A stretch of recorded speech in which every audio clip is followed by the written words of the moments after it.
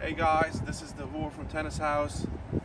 I'm so happy to be out here on a sunny day and explain to you guys the backhand, the two-handed backhand from scratch. So I will go through the 7 checkpoints, the grip, the unit turn, the loading phase, the acceleration phase, the contact point, the follow through, and the finish. And I use today the two-hander.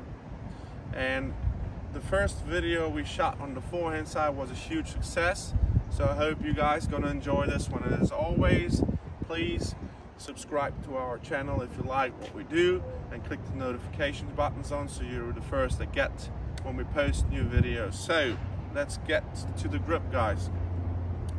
So what I like to teach the players on the right hand as a right-hander is the continental grip. Okay, so you can work with the bevel where you have 8 bevel, 1, 2, 3, 4, 5, 6, 7, 8, all right? And those 8 bevels, the top bevel is number 1, the second bevel here is number 2.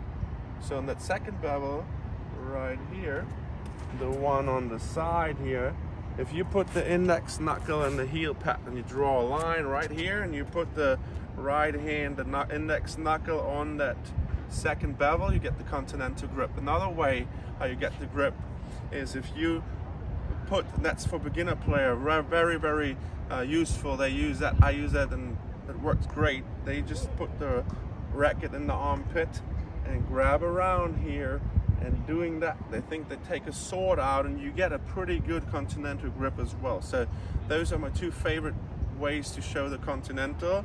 Either you work with the index knuckle right here and the heel pad and you draw a line and you put it on bevel number 2, or you do the sword thing. So now we have the right hand in the right place.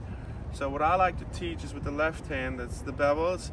If you put the bevel on bevel number 7 of the left side, so which is the right here, it's the eastern forehand grip for your left hand, right? So you just put that on there, and then you put the left hand, what's important, above the right thumb of the right hand. So there's no space, it's right there. Some players like to have a semi-western on the left hand, and if you think about the two-handed backhand, either way is fine. A left hand can be an eastern or a semi-western.